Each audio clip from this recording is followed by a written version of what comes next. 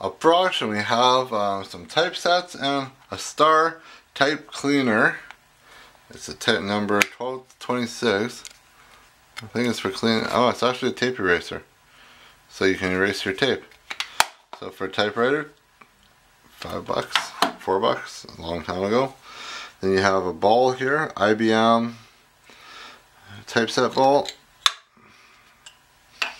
So it says IBM right there, see, IBM, sorry.